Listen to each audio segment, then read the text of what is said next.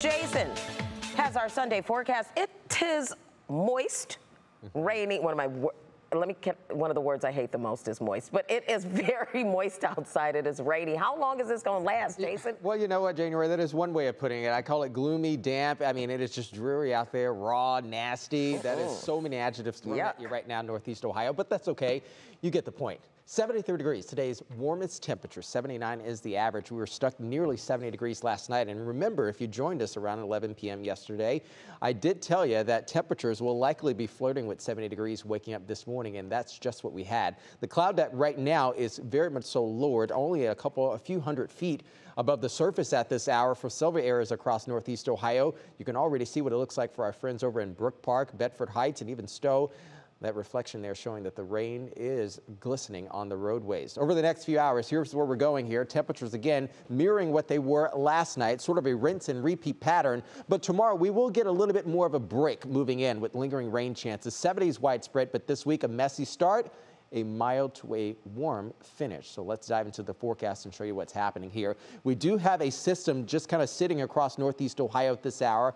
That area of low pressure is meandering across the region, causing a snare. Moderate to heavy rain showers across the region. Again, yesterday when I was saying rounds of moderate to heavy rain, again, that's what we're dealing with because this system is slowly pulling north and east outside of the region. So it's throwing back some of those east winds across the area.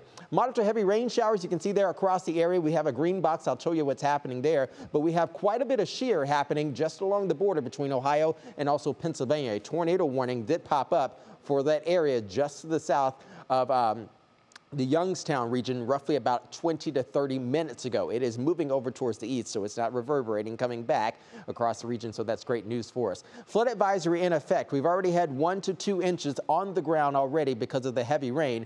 That advisory continuing through about 7:45, so that is the theme of our weather story for today, folks. The heavy rain that we're getting, the soil is already soaked from the rain, so it's just stacking up across the region, so we have to be mindful of our gutters and also some of the roadways there with low depressions. Here's what it looks like in terms of rainfall accumulations across the area as of right now for the past 12 hours.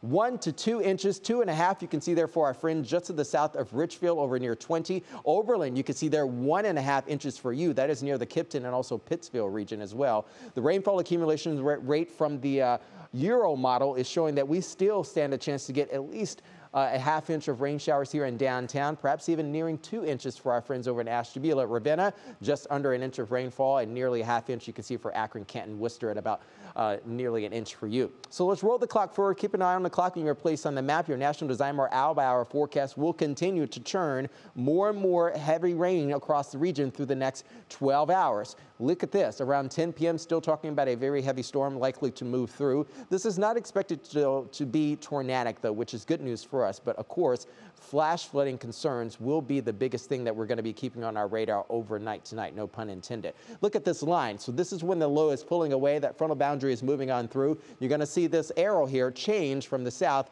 and then flip. And we're going to be talking about more of a north wind come in by the time we get to Monday afternoon. This is good news for us because that means the frontal boundary is passing on outside of the region. We switch out low pressure for high pressure, and that change really starts to take effect on Tuesday heading in towards Wednesday. But until then, we're still going to be dealing with some of this wet weather. Here's a Union Home Mortgage 7-day. Once we get towards Wednesday, pop-ups are going to be likely with sun and clouds. More sunshine expected by Thursday and Friday as we warm. And then we have another system coming in for next weekend as well. On Saturday, September 17th, I want to invite you guys to the Clean Water Festival presented by Northeast Ohio Regional Sewer District. It will be held at the Sewer District's wastewater treatment plant right over in Cuyahoga Heights. 3 News is an illustrious media sponsor, and I'll be there about noon that day giving away one of Linda Zoltan Wood's painted rain barrels. The event is for free, and we're honoring Water Quality Month that was in August, but of course, we continue that as well for Northeast Ohioans. It's free, it's fun, and of course, it's family friendly. If you want more information, go to that web address on the screen.